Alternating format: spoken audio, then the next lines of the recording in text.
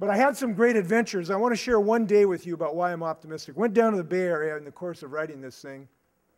In the morning, went and talked to a guy named John O'Donnell. John is a guy who was involved in an 8-person company in Australia developing solar thermal energy.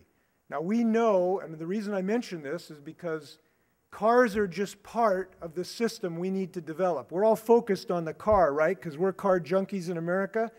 But it's very, very important for us in the plug-in industry and the electric car industry to understand the car is just one part of the entire system that has been developed.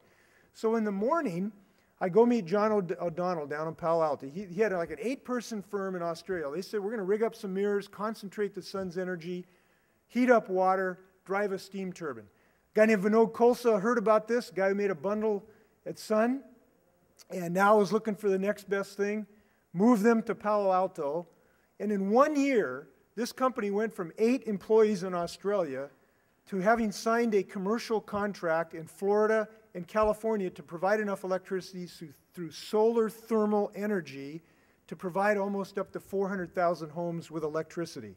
Now, why is that important? It's important to me because when I was trying to pass the renewable portfolio standard, one of my Florida colleagues says, we don't have renewable energy in Florida. And I said, well, how about like solar energy? He says, we can't do solar energy in Florida. I said, I thought it said the Sunshine State on the license plate. What's up with that? And he says, no, we got too many clouds, we can't do that. Well, 1 week after that conversation, John O'Donnell signed this contract with a company, a utility in Florida, to provide this electricity through solar thermal power. That is not the only game in town. Companies, Bright Source, there's several companies.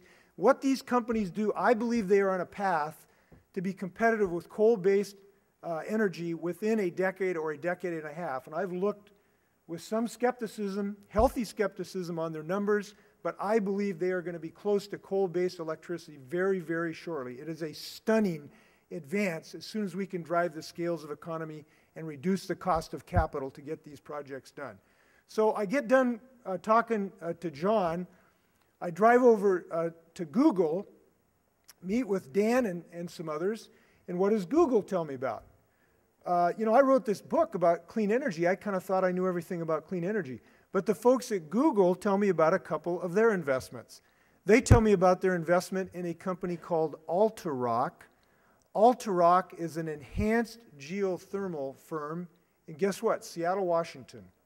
Here's this company in Seattle, Washington, literally in my neighborhood, that is developing a way to basically drill down 3 kilometers plus, create a fracture zone, pump water down, bring it up at 300 degrees, and drive a steam turbine. You don't have to depend where the fractures of the earth are. You create your own, and you build up, you bring up that geothermal energy.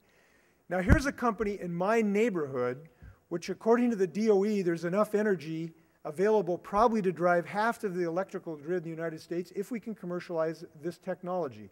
And Google is very, very excited about making that investment. Here's a technology that I really had not become familiar with right in my backyard. I'm walking out in the parking lot of Google, and the brother of one of Google's founders comes up and he says, do you want to see some solar energy porn?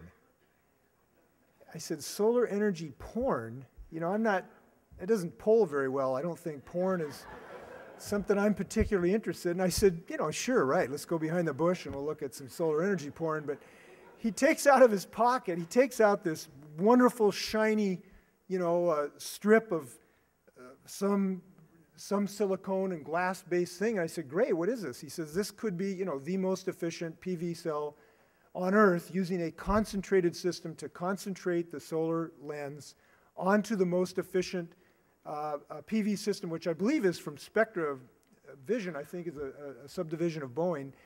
And he says, I call it solar energy porn because I am so excited about it. And here's Google making the transition from software and the internet to clean energy, the largest transition of intellectual and financial capital in world history that's going on. So then I drive up, they put me in a hydrogen fuel cell bus. Now I think hydrogen is quite a ways off because of the distribution costs associated with hydrogen. But I get to drive this hydrogen fuel cell bus. They let me drive it around the parking lot. By the way, I'm pretty proud of this. According to them, and this was the first hydrogen bus in commercial usage. According to them, I'm the first member of the U.S. Congress ever to drive a hydrogen fuel cell bus. I'm kind of proud of that. They pointed out that they had allowed George Bush 6 months before to sit in the driver's seat, but they would not let him drive. Now, I don't know what that's about. Probably a bunch of Democrats or something. I'm not sure what that was about. But so now, and they think this has application where you have feeding stations and large fleets. We may have hydrogen at some point. Otherwise, I think it's a bit